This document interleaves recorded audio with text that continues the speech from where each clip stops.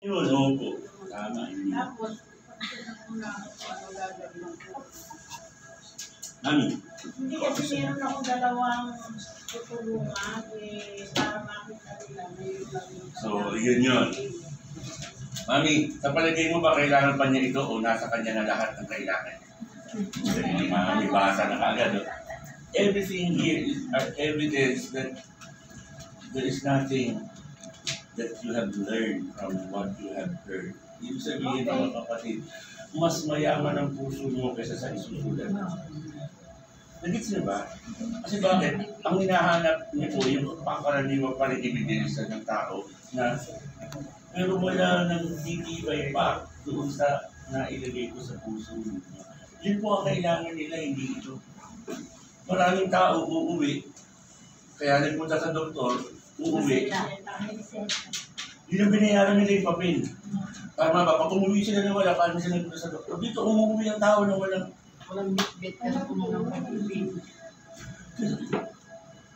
the life that we are living is not about everything pleasing the other. It is you bringing that light to others. And there is no light in the people, but there is always light in your heart. Always. When you use that heart, every single word that you say are words of God. Because they are brought about life. This is something that mommy, you can empower yourself by empowering you. Giving others what you have. Huwag kang mahiya. Kasi hindi ka nila hahanapan din. Kasi ang tama yun lang. Pagka meron tayong mahal sa buhay, pinag-pray natin. Pag meron tayong galit sa buhay, pinag-pray natin. Saan mamatay na puso ng tao. Ito yan. When people pray for you, and the prayer they made is the right prayer, you are being blessed. Tama ba? But some prayers are not really prayer. They are, hindi naman sila curses, but they are more of telling the world that you need help and you are. Yeah. So pag andasal ay ganito, Lord, tulungan niyo po si Mami, ganyan na. That is a prayer of the week. Yeah. But this is how you pray for us. Listen to this. Lord, I thank you for the blessing that you are giving to all of us, to me especially, and to those people that I am helping. Thank you for allowing me to become an instrument of your healing grace. Okay. Thank you for allowing me to share your love to my voice and giving them that power to share the same voice to others as much as I have given it to them. Thank you for allowing us to wake up to that life that you are feeling giving and to this love that we all share to one another. Thank you for the abundance. Thank you for the healing. And most of all, thank you for the love. That is the kind of prayer God is always wanting here. Not please, oh Lord, hallelujah, praise the Lord, amen. But a prayer of abundance, a prayer of gratitude is always the most powerful one, because that is you telling yourself God will never abandon you.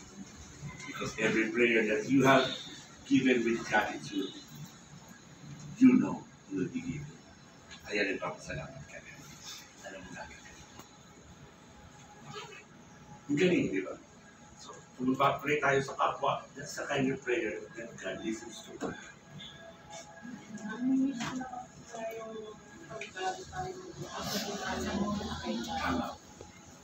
So, Mami, napakaganda ng yan. Huwag niyo na mabaguhin yung aura na yan. At isipin niyo po, walang inilagay sa buhay ninyo kahit tao man yan o bagay, lahat po yan.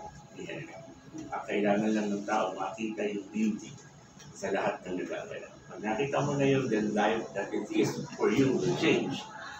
You will transcend from 3D to 5D reality. And you become what you are expecting as the best version.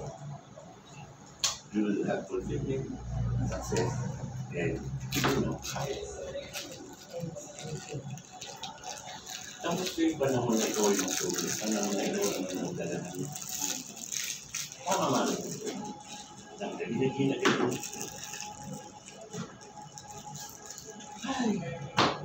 Ano oras na? Wait, it's 3 o'clock. Sakto-sakto. Witching hour, the most powerful hour for the day is 3 a.m. Blessing sa iyo. Lahat na tatanggapin mo ngayon ay blessing. Kaya po, binibigyan kayo bigan ng feeling para damdamin ninyo. Ready na kasi kayo. After a few months before December comes, and every wonderful thing you have ever imagined will become real because you asked.